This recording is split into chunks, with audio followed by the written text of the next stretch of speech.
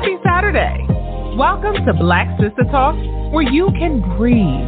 A community therapy platform breaking the stigma on mental health in ourselves, families, and communities one conversation at a time.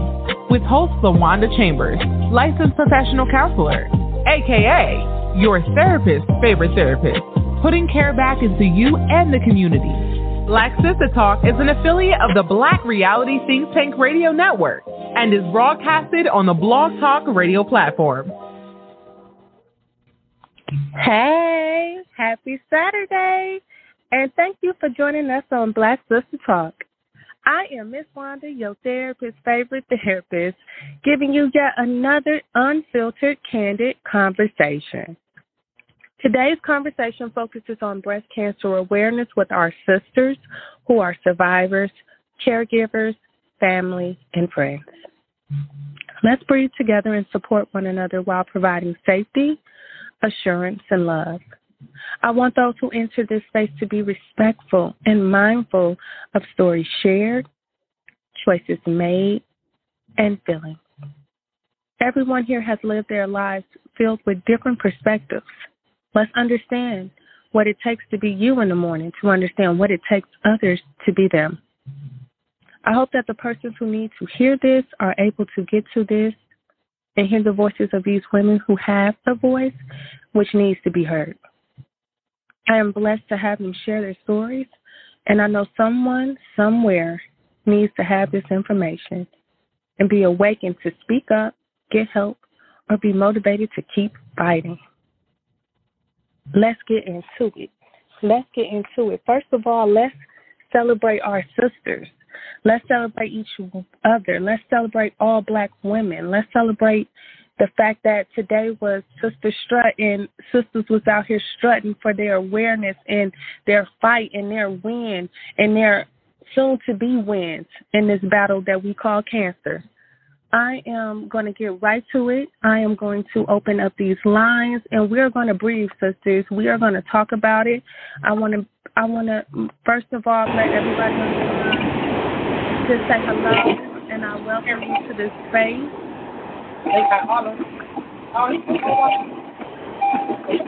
Okay. Can you guys hear me? Everybody able to hear?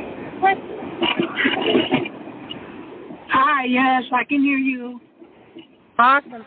I can hear you too. I want to make sure I'm able to hear everyone.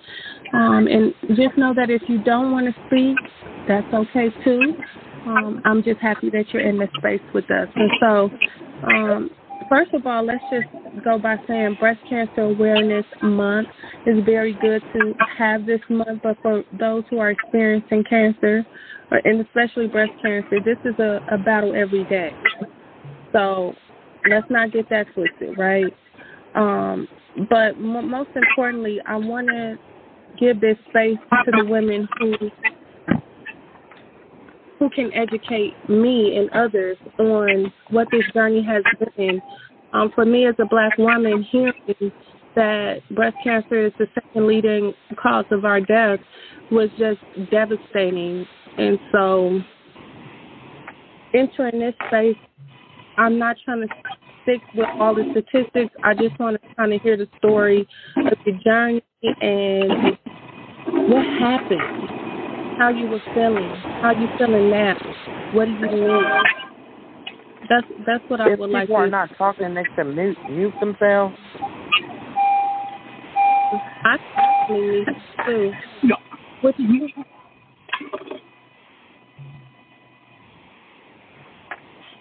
Okay. Wonderful. Can you guys hear me better now? Yes. Yes, Awesome. Definitely. Oh, great. So, like I said, I'm just happy to have you in the space so that we can talk about it and you can share your story and your stories and just enlighten us on what this journey has been like for you. I know some of us have had conversations and some of us are friends. Some of us are friends of friends, but in this space, we're family because we're sisters and we represent and hold each other down. And if anything, I would like this platform to go ahead and push the agenda that we do got each other back all the time. So Miss Brina, is it okay if you share with us what your day has been like today? I know you were out with the Sister Strut and you were sharing with me some of that experience. And so if you would like to start with that and introduce who you are and tell us a little bit about what happened for you. Sure. My name is Sabrina Cooper. I don't have breast cancer. I have Hodgkin's lymphoma, but I went to the Sister Strut today and I participated with my sorority and some of my friends that came to support. I also had several friends that lost relatives to breast cancer recently, and I was down there to support them as well. It was a struggle I thought I was going to be able to just breeze through the strut and not have any issues like I have done in previous years. But this year I was kind of slow, but I made it. I made it to the finish line. I was the 31st person to cross the finish line today, and I was very proud. It was a very nice turnout. We had there were people that had breast cancer there, and there were survivors there and families of survivors. And there were many teams there, so it was really a nice turnout this morning. Absolutely, that's beautiful, and I'm very happy to have you share that experience because a lot of times we don't have this information about breast cancer. It usually takes for us to start to learn more or get out and do more once we become affected by it. So it's just a great. So I learned. I'm sorry. I don't know. I don't know if I'm stepping on anybody. I learned one thing today, and I didn't know. So if I learned one thing, I felt it was worthwhile. Like I didn't.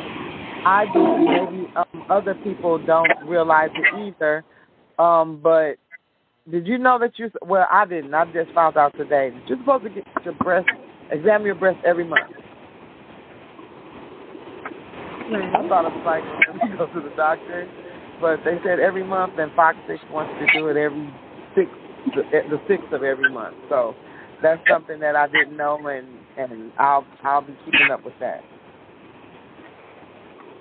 And now that you, especially with me, I'll definitely make that part of it too. And I'm glad you brought that up because women, how many of us knew to do that, been taught to do that, or shown by our mothers or a relative how to appropriately or effectively do breast examination, right?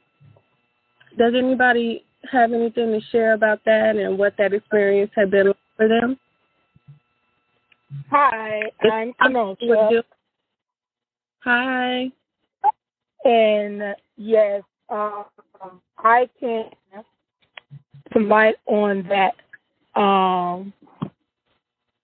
physical exam every month. I am approaching my 2-year survivorship, cancer-free. I had stage 2 breast cancer in my right breast, and it metastasized and it spread into my lymph nodes. So I've been getting breast exams since I was about 31, since, I lost a couple survivors on my mom's side of the family. But they did teach me that the first part of being aware is first you have to know your body. With you doing these exams routinely, you can kind of know that, okay, this lump is supposed to be there or that lump was there, or, but when you don't, be aware, self-awareness of your own body. When you're aware of your body, then you know when these lumps start coming, because these lumps are undeniably, they are abnormal lumps. Those are not, the cancer lumps are not normal lumps. They come in and they feel like rock. So they did teach me like the 6-point examination to be able to examine your breast for abnormalities and things of that nature. Mhm. And first of all, thank you, Kenosha, for sharing that. And just to segue also that, knowing even if you're doing your monthly exams, is that a end all be all? Is that the type of thing that if no news is good news, or are there other things that women should be looking out for? Not so much that no news is good news, because breast cancer comes in 4 different stages, and I like to say 5 because they use stage 0 as a stage. And if you're going to use it as a stage, I think we need to go 0, 1, 2, 3, But stage 0, you still have, they find what's called a lump. That's the alarming. That's what lets you know something is there. My aunt's was caught at a stage 1, and unfortunately mine was nearing stage 3. But the signs were there. I had many signs, and I, like you said, not only be self-aware, but when you see these signs, don't ignore them. Go in. It's best to be safe than sorry. They're going to say, oh, well, breast cancer doesn't run in your family. We don't feel a need to do an exam because those mammograms cost about $4,000 an exam. And they're gonna try to tell you, if you don't have great insurance, they're gonna tell you there's really no need. If there's nothing they can fill with the hand, you're okay. And meanwhile, you will have this lump just growing and growing, and depending on how aggressive this cancer is growing, what kind of cancer it is, if you're O positive, negative, they have all these different numbers. It can grow really fast. And you can go in February and they can say, oh, you're just fine. And you can go back in August and be at a stage 1. That fast. Wow. That's why the self-exams are more critical, and you being more aware of your own body. And like I said, the reason why I didn't think too much of mine is because I had a prior surgery to remove a lump that they had followed that was growing, but when they tested it, it was benign. So they told me you will have scar tissue over some years. So I didn't listen to my self-conscious and take that serious. And even though I had scar tissue, I should have known that that was way more abnormal than scar tissue because it was no longer soft tissue.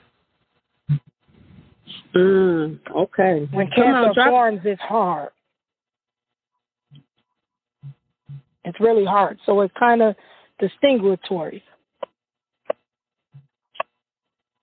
That's true. That's so true.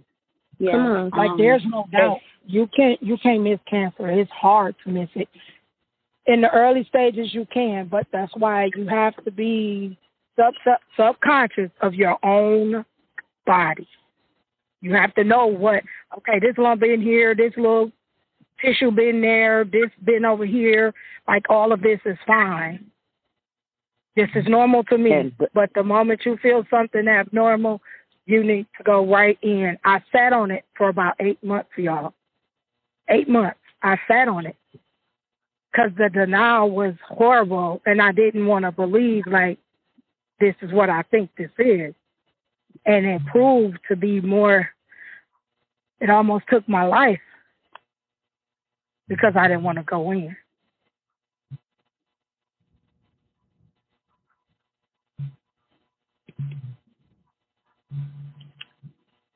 So, you just took me somewhere, Kenosha. And ladies, you please do chime in if you have anything to say, if you agree or disagree, because this is a space where there may be agreements, and hey, your experience may be different. So let's really get into this, because Kenosha, you brought up a really good point. Being in denial, and first of all, knowing your body, and then lastly, the subconscious piece, and not being able to trust yourself, and just not wanting to deal with what's happening. a lot of emotions are occurring at that time. A lot of thoughts are happening.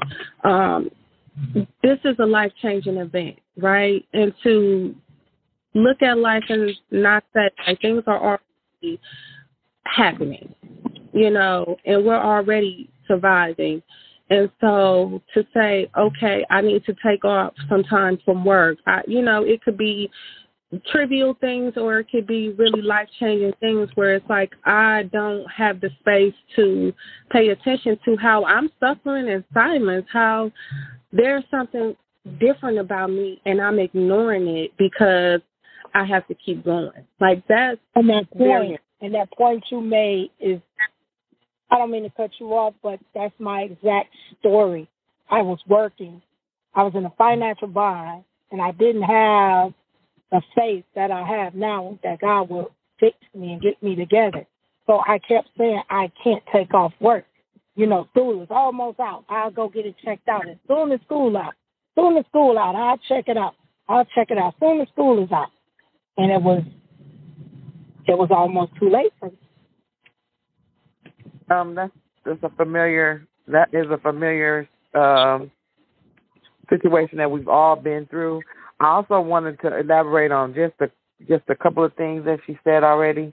One, I do understand about the putting it off. I also wanted to add that just in case any men or any sisters are listening, men can get breast cancer as well. I'm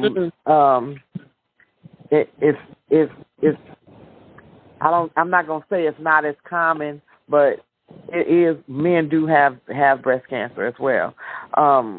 We learned that. I learned that prior to the day, but they mentioned it again today because they wanted to make sure that the men knew to get checked as well or check themselves as well. Mm-hmm. So that was one of the things. But when she said that she had a lump and she noticed that it got hard, it was too hard. I had a lump that was there for years. I'm not going to say I checked it. I'm not going to say anything like that because I didn't.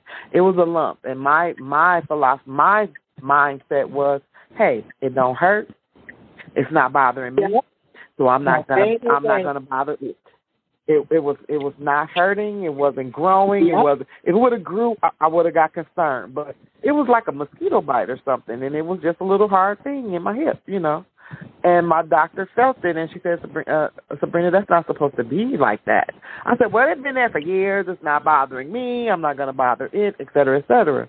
Oh, no. My doctor was not playing that. She set me up an appointment, and I had a biopsy, and right after that, 2 days later, they said you have cancer, and it could probably been caught a lot sooner if I would have took a second and had that lump checked out, Yeah, and I agree with her on that one because what my experience was it wasn't hurting at first. I see it. And then the real telltale sign was the fact that the pain changed. When that pain came through, I said, oh, yeah, it's time to pull it together. Pain will send you, like God was like, okay, I see that you're clearly ignoring this sign. And so what I'm going to do is I'm going to put this pain down in you. And it was so unbearable that I had no choice but to go. If it wasn't for the pain, I probably still would have sat on it. But then I noticed a change in my entire breast. It shrunk 2 breast sizes because the cancer was taking over every single piece of tissue in that breast.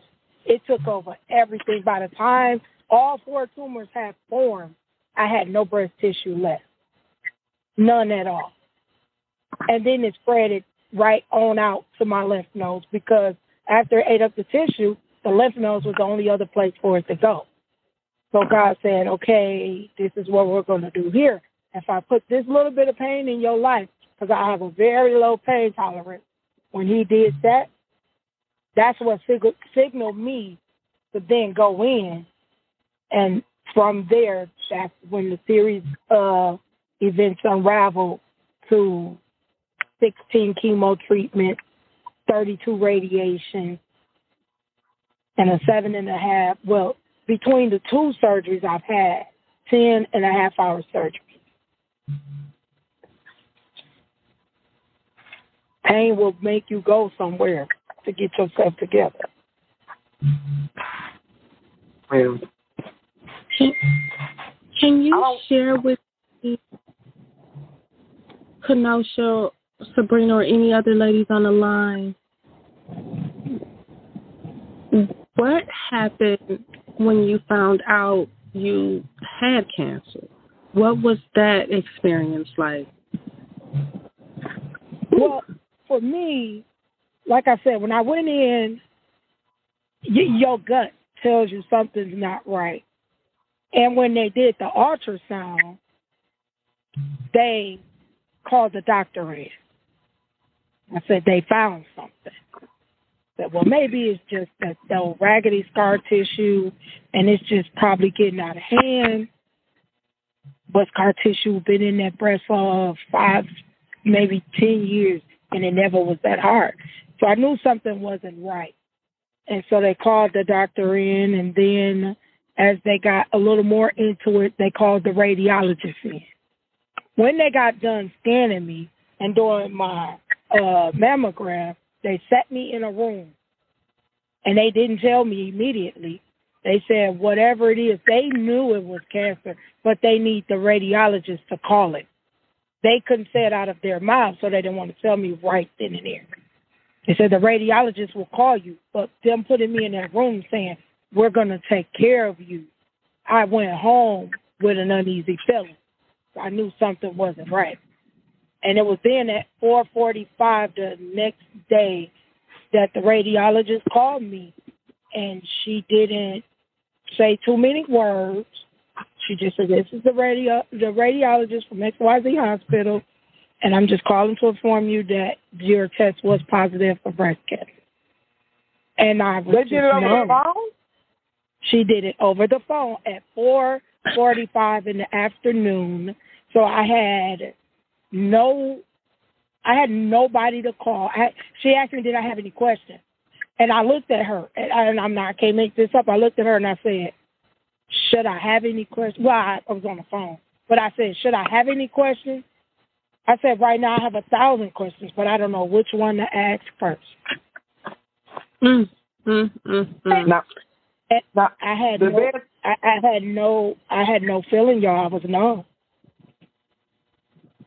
And I know they have asked that question already, but that's just the therapist in me. Sometimes I have to ask that same question again another way. Just let's look at that, and then some of the other things that go on when you go to get treatment at a medical facility, and how sometimes we can experience medical gaslighting where something is happening and going on with us, and the doctor totally ignores it and tells you things like, oh no, that's okay, that's normal, when you know your body, when you know something isn't right.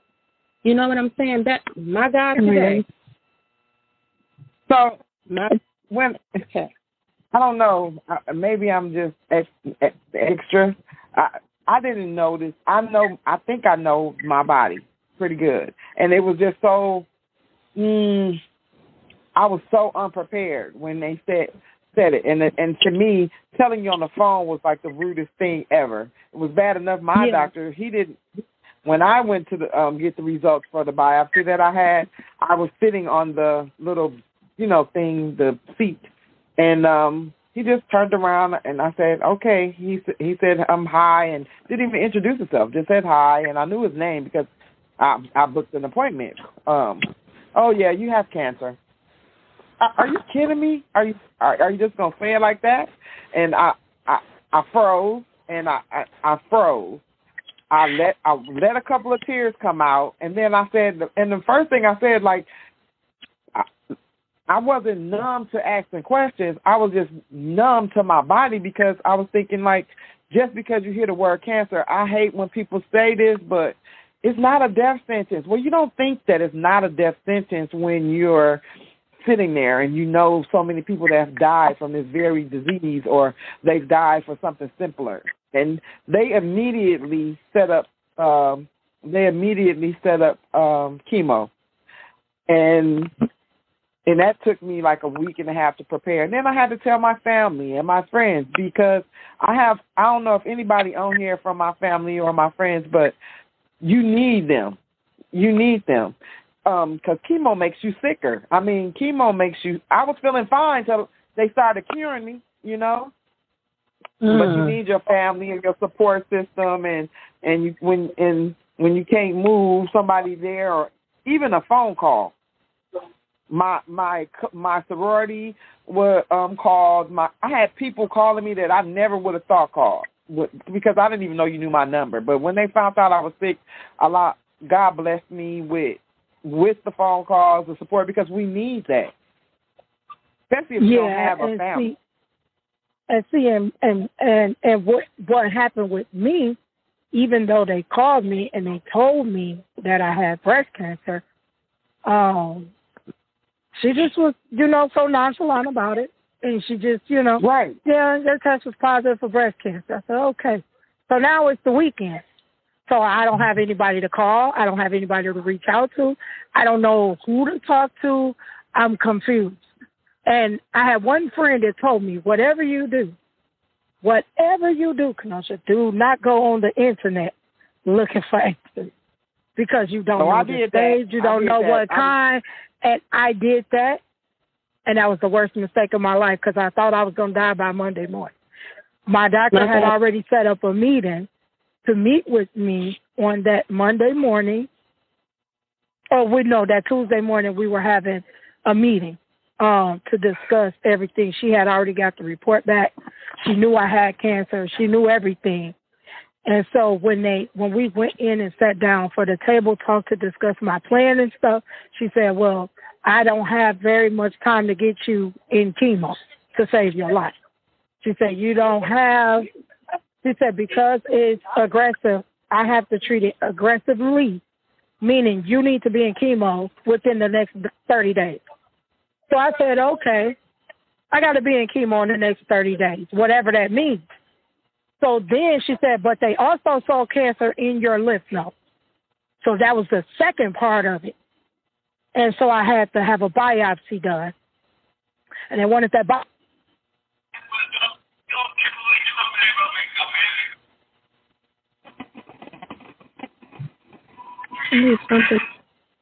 No, sure. Hello? I'm here. Hello? I'm here. They wanted that biopsy that Monday.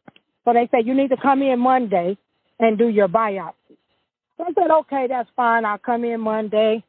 So they did the biopsy. It came back positive. And again, they called me again on the phone, y'all. Oh, and this how she talked to me, y'all. I'm just calling to tell you that your biopsy was positive for cancer in your lymph node. The report has been sent to your doctor. And for further, anything else further you need to call her. I said, oh, okay. All right.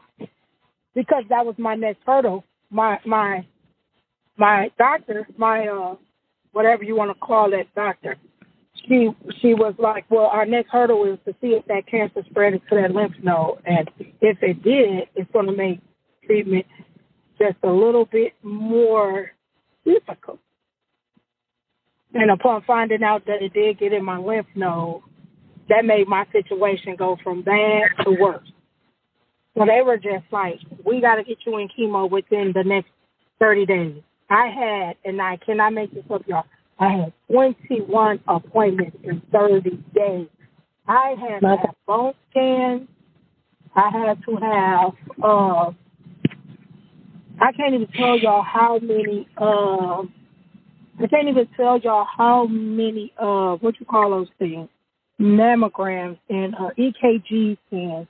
I was on that table for 2 hours while they do my scan of my bones, and they had to test my heart, see if my heart was ready for the type of chemo I had to take. I had 21 appointments to get ready for chemo. And then the day came, and it was showtime. And that first dose, your body goes into something that you cannot explain. It's almost like a trance. Your body is like, what is this foreign mess you put in me? So immediately, chemo takes you somewhere else. But the preparation was very, very thrifty and thorough with my doctors, because when they said it's curable, but it's going to take us some time and it's going to take some work and you're going to have to fight. And they told my family, y'all have to be there for her. She's going to need y'all. She's going to have good days. Some days she's going to be there. Some days she's not going to be there. Some days she's going to be mad. She's going to have an attitude. Some days she's not. But at any rate, y'all have to be her support. She's going to need everybody she can get. And as oddly as it sounds, y'all, I wanted to be by myself. Yeah. I didn't want to be around nobody. I'm just like that, but I'm stubborn, so I could do this. I don't need my sister. I don't need my friends. I don't need nobody. I got this, and it didn't turn out that way. Everybody made it seem like everybody was saying the first thing that well, girl, you're gonna lose your hair. Like, that's the worst thing. I thought that was going to be the worst part of it. Oh, my gosh. That was not the worst part of it. She's talking about breast cancer, and I'm talking about Hodgkin's lymphoma. But if you look at Hodgkin's lymphoma, you have the same symptoms as you do for menopause. If you're over, I don't know how old you be for menopause, but I thought I was getting hot flashes, because that's one of the symptoms, swelling in your lymph nodes, fatigue, weight gain and weight loss, all that stuff. They are some of the same symptoms that you have for menopause. So I was in my 50s, so I was like, I'm just in menopause. It wasn't that. So, and a lot of people just let a lot of stuff pass. They have insurance, good insurance, whereas I owe $1 million, So go to the doctor. That's one of the things that people just, oh, girl, I'm just in menopause. No, you need to go check. Like me? I'm sorry. Chemo does that to you. Because I didn't have those menopause symptoms until I went through the chemo. When I started, and the chemo I took was called the Red Devil, adriamycin. It's a chemo drug that if you look it up right now on Google, it's going to tell you it's the most poisonous, most potent chemo drug on the market. It is the worst. It's called adriamycin. If you Google what's the worst chemo drug to take, it's gonna pop up. Adriamycin, the Red Devil.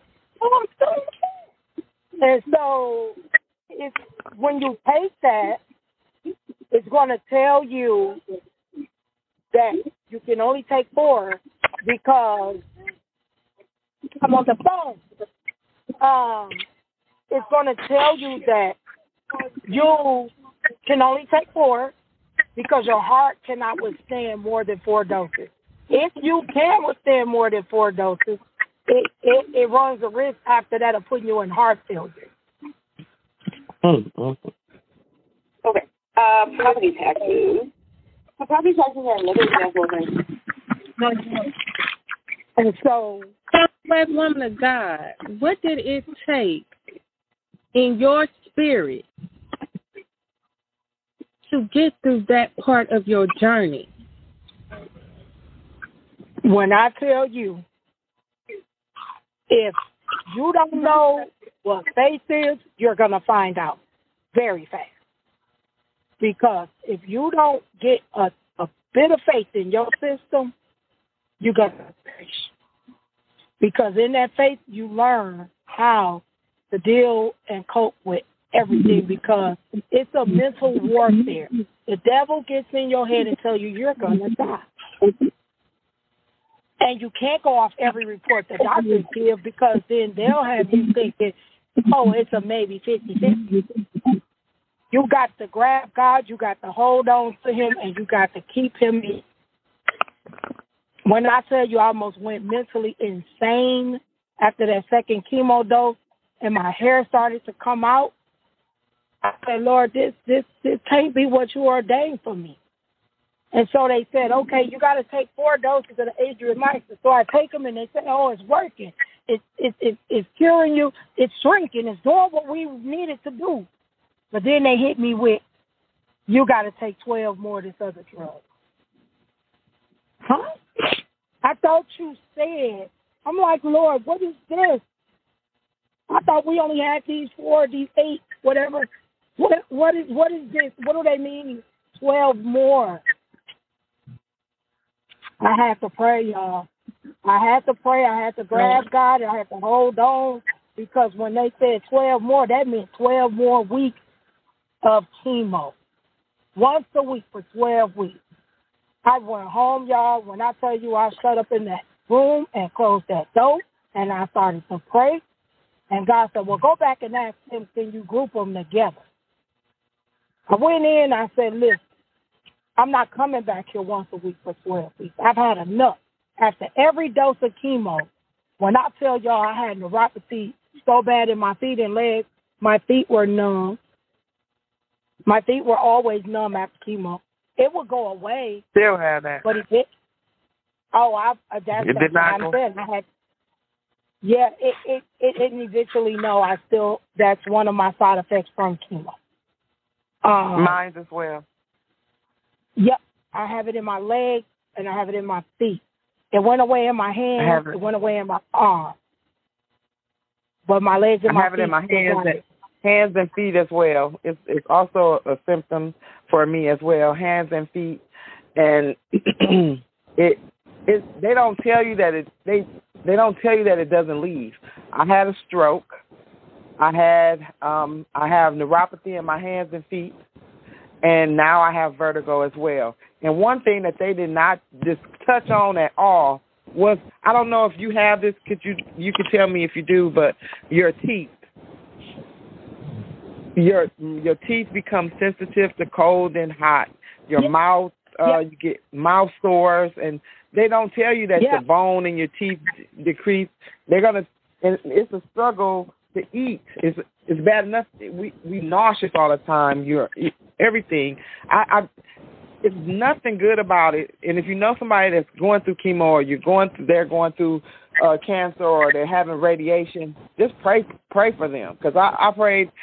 My philosophy was through the whole cancer process, if I'm going to pray, don't worry. If I'm going to worry, don't pray. Because Allah got me. If God got me, he going to get me through this. And when I didn't know, like, how I was going to pay for my co-pays to get to the doctor because insurance sucked or whatever, God sent my family. They sent my friends. They would buy me lunch, or you need something for your co-pay, they would help me. I didn't know where it was going to come from, but look at it. God made a way. So that's why I came on this show, because it's about for sisters and people that need to know that they need to stand up and be together. And that's where I'm at with it. I was referred by another good friend of mine who was there through and like I said, I Facebook some of my journey. A lot of my journey, like I said last year, I went raw and uncut with all the scars, the stuff people don't see that you go through from it. I had a lot of what you went through. I had the sores in my mouth, and because I had to have that adriamycin injected, it was injected directly through my port, which means it went right to my heart. Because the port was placed, the catheter for the port is placed down in your main artery in your heart. So every time they pumped that in me, it went directly through my heartstring. So your heart will feel as if it's going to stop. So you have to pray. You have to have God, because you literally felt like your heart was going to stop beating at any second. Exactly. And so I had the mouth sores, but I did the peppermint. I did the chewy, the old peppermint that your mom used to give you back in church back in the 80s, 70s, and 80s. I had to take that. Somebody gave me that. And they said, yes, just do this before they put it in. Even when they would put the water in it, the saline to clean it out, you would taste that in your mouth. And my teeth to this day are still very fragile. Hot and cold. My skin is even like that. Like, you don't go back to normal. There is no normal. This is your new normal for a long time. This is your new normal, exactly. This is your new normal. You don't have the normal before chemo. Also, I'm sorry, I don't want to interrupt. I'm gonna be quiet. But I was told 6 months ago, 6 or 7 months ago, that I was cancer free. Then I go in for my 4-month checkup, and they find my lymph nodes they find some irregularities in my face. Now, people don't, just because they tell you you're cancer free, sometimes it's not over. And when they said it, I lost it because I can't go through chemo. I just kept saying, I can't do chemo again because it's hell. I can't do chemo again. And they found a way to get the cancer out of my neck, jaw, and throat without me having to do without me having to do chemo. Thank you. But I just found out I've been cancer-free for the last 3 weeks. Absolutely. 3 or 4 weeks. So I'm cancer-free at this time, but I still have neuropathy. I still have heart issues, and I had a stroke. So now I'm seeing a neurologist, and I have to worry about dental stuff. So it's like, come on, get something else. You can get through all this. You gotta hold on to this thought. Trouble don't last always. Amen. Alhamdulillah. Yes. The thing about the neuropathy is it took me a year before I started to feel some relief. You're only 3 weeks out. You got some ways to go. It may not go away completely, but it's going to go away enough for you to deal with. My neuropathy, the stage it's in now is, it literally during the day, it bothers me a tad bit.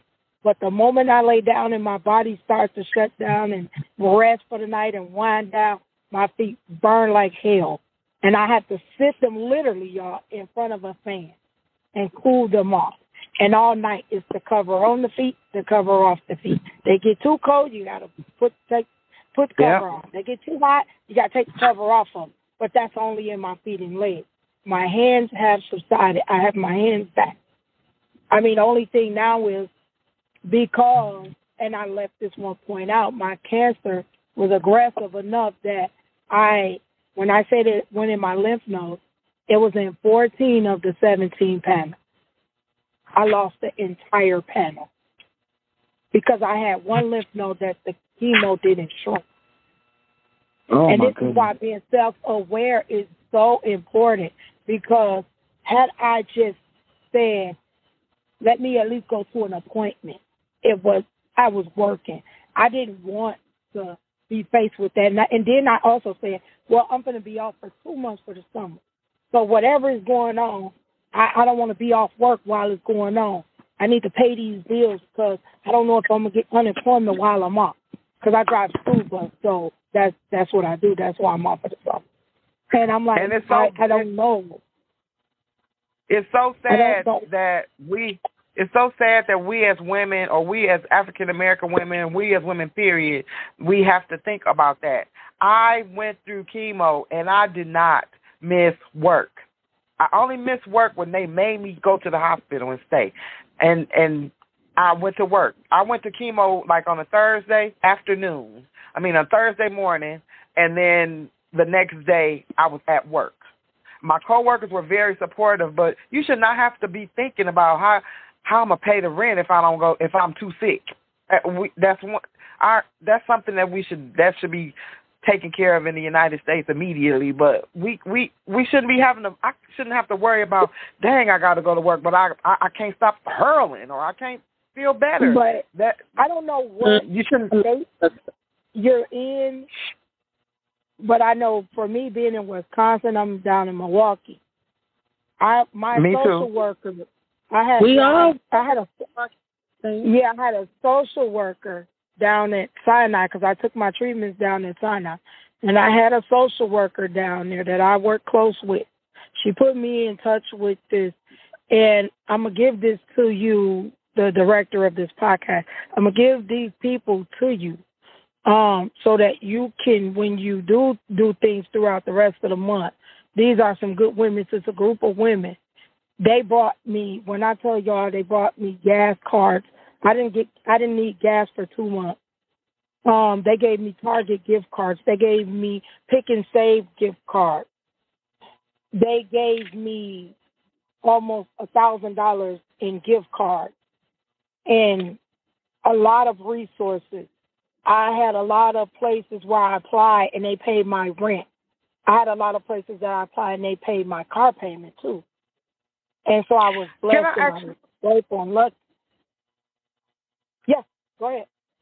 People, I don't know if it's, I don't even, Lawanda, how do you know if people on here? Because I'm just talking away. I'm sorry.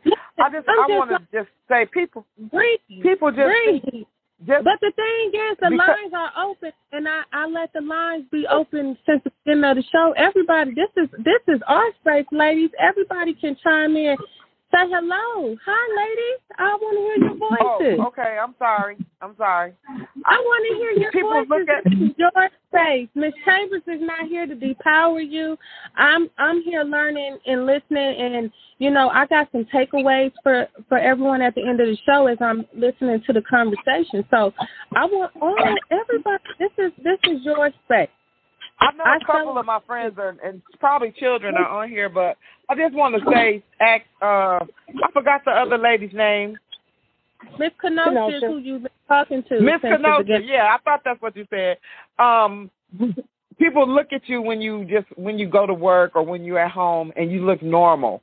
So when you look normal, do they think nothing's wrong anymore, or do they think you okay, or do you just, or do they just like always treat you like a invalid? No. That's the question. I used to drive myself to chemo. And I would have chemo, and I would stay home from work. I would do my morning route, my bus route. And then I would drive myself to chemo, and then I would stay off the rest of the day because, I was a little tired. I wasn't after that. Yeah, I was a little weak. Like, I didn't lose very much weight during chemo. I think I lost 4 pounds through the whole chemo session.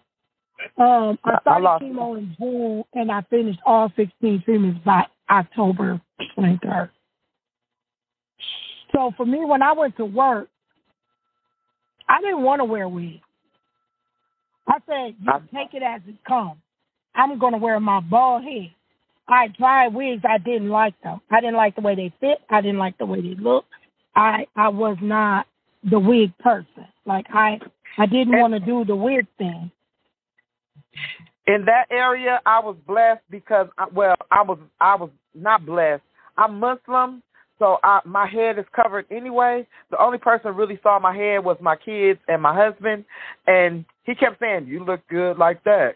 Put some earrings on. You look good like that." But in my mind, I'm like, this ain't me. But I could deal with the hair. I couldn't deal with the neuropathy. I could deal with the hair. I still can't type good because my hands are still tingling and stuff like that. And you probably won't ever get to be able to do that part again. I use a lot of devices to help with my grip in my right hand because I'm by proxy a right-handed woman, and my cancer was in my right breast.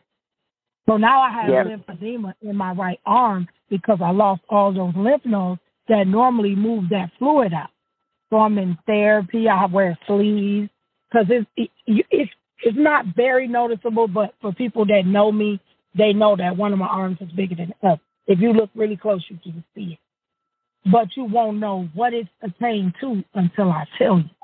Because the way I carry myself and the way I look, I don't look like what I've been through. Come on now. Right. Hello, ladies. Yes. Come on. Hey. And that's the thing about it. Somebody talking. When I had surgery, y'all, I'm gonna tell y'all this story. If this don't Somebody inspire, was talking. I'm sorry. Okay. I'm gonna tell you this story, and I hope it inspires somebody. When I was going through cancer, I went to church. I had surgery on a Thursday. I kid y'all not. I was in church on Sunday. My pastor said, "What are you doing here?" I said, "Pastor, I could not be here. God saved my life. I owe him this visit." I had 2 drains in. Because on the right breast, I ended up with 2 drains. I ended up with one on the left after that. But I had the 2 on the right. And I went to church. I had a pump on. I had 2 drains in. And I still went to church. And I got so wrapped up in that service, I started shouting. And I dropped my vacuum, my pump. I dropped it. It fell off of me and it hit the floor. And all I could hear people saying is, get her, make her sit down. And I couldn't, because I was so happy that I made it through that surgery. I mean, I was in a surgery 7.5 hours straight, and I made it out of there. No complications during surgery, none of that. So for me, it was like, not go to church. Who y'all talking to? And that's why I say it's very important that I'm not saying everybody believes in God, and I'm not saying that everybody holds the same religion that I hold, but whoever you call your higher power, whoever is your God, you need to grab him and hold on to him, because if it ever comes a time where you need him, it's going to be critical. Because if you don't get the faith and hold on to it, you will not make it out of chemo. You will not. The devil will take you down. My God, and that's no. No, go ahead. I'm sorry. Somebody was talking. I didn't want to interrupt, but I don't know who that was. If they wanted to say what they wanted to say before I start. Hello, ladies. Hello, this is Twana. Great conversation. Hi, Miss Chambers. Hey. Great conversation. Everything that you guys are speaking on is so true, and I'm so glad to be a part of this platform, because I know Kenosha well, very good friend of mine. She has been through a lot, and if you look at her, you just wouldn't even know if you didn't know. And very strong woman, and I felt like her testimony could be somewhat of an impact for someone that's out here going through similar things. Now, let me shift to the South a little bit, because, you know, the medical field there is totally different in the services, the level of services that you receive. I have a cousin. She has lymph node cancer, and they had pretty much gave up on her, told her she wasn't going to live past 6 months. But my God, today, she's still been with us for 2 years. And her cancer is where her white blood cells are eating up the red blood cells or whatever, but it's in her throat. And so she was forced to leave her job because they didn't want to pay for insurance for her. She was also one that didn't have any income, so she didn't know how she was going to pay her bills. And mind you, the state of Mississippi, economically or financially is not doing well.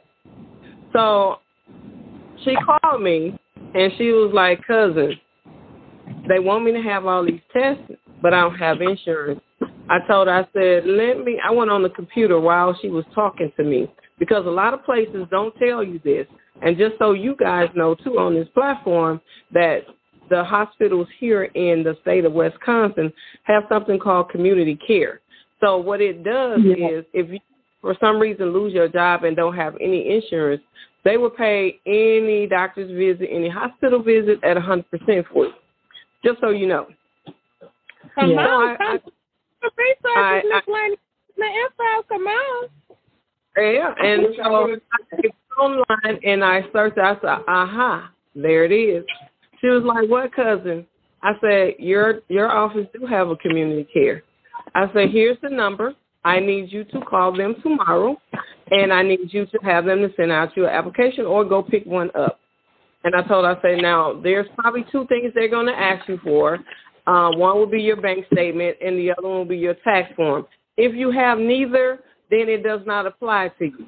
You just basically show up with your ID, fill out the form, and they'll let you know that you're approved. So she now can see a doctor within the hospital or wherever they send her to. Any type of test they have to run on her, she gets that. They pay for her medication. So it's all who you know. You get what I'm saying? Because a lot of people don't tell you that. Right? State of Wisconsin, they don't tell you. Because I had a friend at my coworker, as a matter of fact, she might be on here. She had a friend that was going through cancer and had no insurance, no income, and nobody. I didn't know what to tell her. Nowhere to tell her to go because. Honey, let me tell you, Columbia St. Mary has it, St. Luke's has it, St. Joe's have it, Freighter has it. All of this hospital is called community care. They have a community. It's in the finance department. It's called community care. So what it is a bunch of people donate all this money to the hospital for people that can't afford insurance, or if they don't have insurance. So you fill out the form. The only two requirements they want is a bank statement or your tax form. If you have neither, then it does not apply to you. Will they volunteer and give you this information? No, they will not. No. So I'm putting it out here for you. And Black Sister Talk will post this up on the social media networks for you guys, Instagram, TikTok, and Facebook, so you guys can get all of this information and takeaways and all of that from today. Come through, Ms. Lenny, with the resources. Come through. Come on. Come right on. And that's why I said I have the one that I use where all of the ladies got together with those gift cards. That one social worker got me together. When I say together, I had help with rent. I had help with whatever bills that needed to be paid. Now, they won't give you the check, but they'll send it directly where it needs to go. They sent one directly to my car note people, and they paid my car note for 2 months. And then they sent one to my landlord and paid my rent for 2 months. And so I had a different one. I have all these resources at home, and I'm going to make sure that she gets them so she can post them. But like I said, they gave me gift cards for food at Pick and Save. I had gas cards. They even invited me this past week to go to a thing out in West Bend. It was like a breast cancer retreat. But because I had all the funerals going on, I wasn't able to attend. So it was like a breast cancer retreat where it costs $25, but you go and just relax all day. They did it last year. They did it this year, so I'm sure they're going to do it again next year. But I do have a lot of the resources that I have. Worker. It's a cancer social worker because I went to Sinai and I was on the cancer floor, and so my what do you call that doctor? The cancer doctor. See, that's the other thing about chemo. Oncologist. Huh? Oncologist. Yeah, my oncologist. My oncologist and my surgeon. When they got me in that room, they connected me with cancer care social workers. They only dealt with cancer patients. So when they connected me with them, they got me in tune with so much stuff. Her name is Carol. She was my cancer care coordinator. Her name is Carol. I'm going to find her last name and get her card number. But she was amazing. I'm so glad to hear that you got assistance. All I kept hearing was, I make too much. The only thing that they did for me was I told them, look, I'm broke. I can't come to no appointments this week till I get paid. They said, oh, no, we're going to waive your copay for this month. Okay, that was it. My sister, my brothers, my relatives, my friends, they would call me and say, like, hey, you need something or whatever. My sister paid for my appointment, or my other sister paid for it. And then I'm not good. I don't know. Kenosha, you might be better. I'm not good at asking for help. I'm not going to do it. Y'all know I'm sick. Just come over and help me. Like, come over here and love me. And then I cuss you out and get out, But I'm not good at asking people for help. And my family is like, well, she must be good. She ain't saying nothing. But you have to, people that's listening, if you get sick or anything ever like this happen, you got to open up and ask people for help. And I did sometimes, I did. When I couldn't walk. Well, I did. I just needed help with a few bills because I was off for the summer. So I think, too, that's probably the difference between you and I. I qualified for a lot of stuff because I was technically off work for the summer, and I wasn't receiving my unemployment yet. So they knew I was incomeless, so they were like, we got this, we got that, we got this. And, you didn't even need to make a whole lot of money. As long as you had a positive breast cancer result and you were going to start chemo or you needed more treatment, you qualified. Some of that stuff wasn't even income-based. It was as long as you were positive for cancer and you needed treatment, you qualified automatically. I make too much, so I understand. So I just, it wasn't a matter of me. I didn't have a pride in not asking nobody for nothing. My biggest thing with the cancer was I didn't want nobody to feel sorry for me. I didn't care if I had to ask somebody for something, I could do that. But I didn't want nobody crying, and I didn't want nobody to feel sorry. Those are the things I didn't want. And for me, like I said, I knew God was going to take care of me.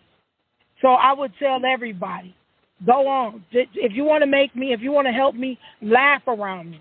If you want to help me, even if I'm down, just be up. I feel your energy. And that's what did it for me. If you really want to help me, if you see me down, pick me up. Because it was the laughter for me. I watched movies that made me laugh. Like, you couldn't catch me really doing too much that would isolate me and force me to think about what I was going through. My hardest time through the whole battle was at night when I was alone. That's when you really, literally have to call on God the most. At night when you're by yourself and you don't have nobody to make you laugh. You don't have nobody there to say nothing to you. It's you and God at that moment. And that's all you have. Because the devil is going to taunt you every single day. He's going to tell you you're not going to make it. He's going to tell you you're going to die. He's going to tell you you're not going to make it. Even though the doctors already said it's curable, even though you get good reports, but you feel like crap. So it's those days when you feel like, am I really going to die? Because you feel like you are about to give out at any moment. You feel like that. Like at any moment, you're going down. That's what you feel like. And if you don't keep yourself positive, and like I was saying to the lady for the podcast, I had a saying. I told God, I said, if this is the race that you want me to run, I'll run it. But I need you to help me run it with grace. I don't need nobody to see nothing negative on my face, nothing negative within me. I don't want nobody to see none of that. I want everybody to see me run this every day that I open my eyes with a smile on my face. And that's what I did, y'all. And when I went to work, I had a smile on my face. I didn't go to work sad or everybody, you okay? You need anything? You need your bus pulled up? No, I'm going to walk to my bus. I functioned on a normal level, and I stayed positive. And so because I did all of that, that's what helped me get through.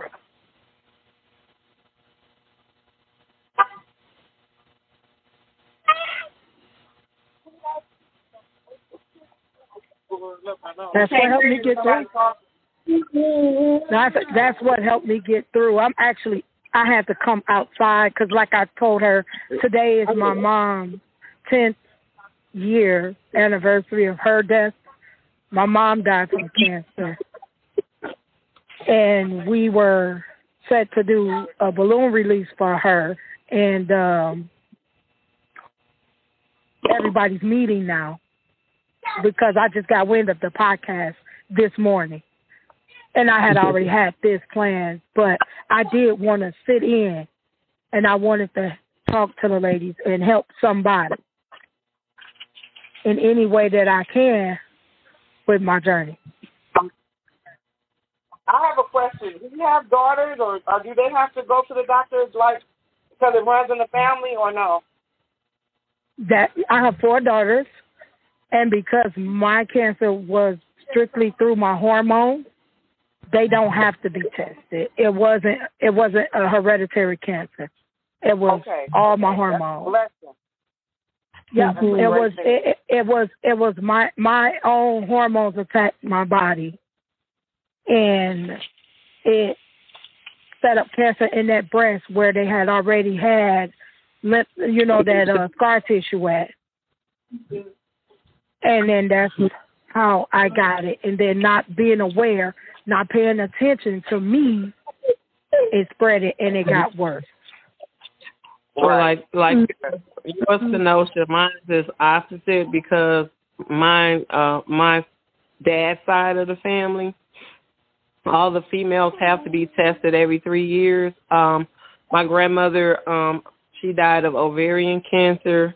I had an aunt that died with ovarian cancer, and then I had another aunt that died with brain cancer, and then they saved one of my aunts. She had colon cancer, so they got to her in time. So as a result of that, because it's all hereditary, I am one, even though I don't have cancer, but because it's hereditary on my dad's side of the family, every 3 years I have to be tested. And I lost my mom to esophageal cancer. I lost my dad to head and neck cancer. My mom has a sister who's in remission for breast cancer. She has another sister who's in remission for, what is that? Not ovarian cancer, but the other one. And because of that, they thought mine was hereditary.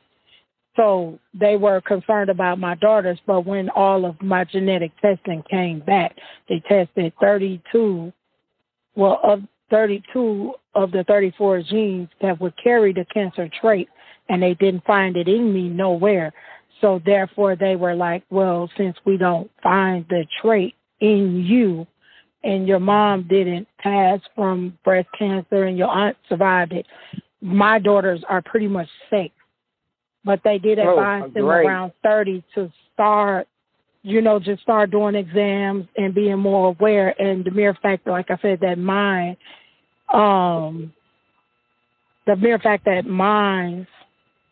was set up from my hormones, that kind of made things a little different, made things a little different for them. Yeah, my dad and kids, a lot of kids, I'm saying kids like they're little kids. I mean, a lot of adults, a lot of families or people don't really realize their parents' health history. I didn't know a couple of things about my father, because he really wasn't in my life like my mother. And find out my dad had cancer. My mother had 2 types of cancer in 2 different organs. And then they did test her for the same cancer that I have. Luckily, she did not have it. And then, but my dad had prostate cancer and severe blood pressure issues, and that's probably where I got the blood pressure messed up from too. But you also need to do your homework for your own self. Know your body. Well, let me just say my little tip. Know your body, number 1. Talk to your parents or talk to your family members, or if you don't have parents, talk to your family. Because somebody's going to know, like, hey, your grandma died of cancer or whatever, and you do need to know those things. And if you feel a lump on your breast, don't wait. If you feel a lump anywhere on your body that wasn't there before, don't wait. Go to the doctor. It's not bothering me, I ain't gonna bother it philosophy, that don't work. It really don't. Because, I said put that to the side. Exactly. Don't fix it. Right. Let's show our gratitude. I was agreeing with you, Sabrina. Mm-hmm. And you have to be. Well, let me put it like this: do you want to be uncomfortable at the doctor's office or at the chemo office?